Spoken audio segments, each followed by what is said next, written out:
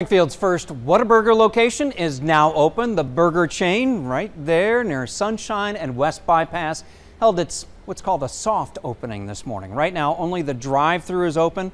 Workers say they plan to open up online and curbside ordering in 2 weeks. Then about 6 weeks from now, the dining room is scheduled to open to customers. A woman who lives nearby says she's been waiting for this day for quite some time.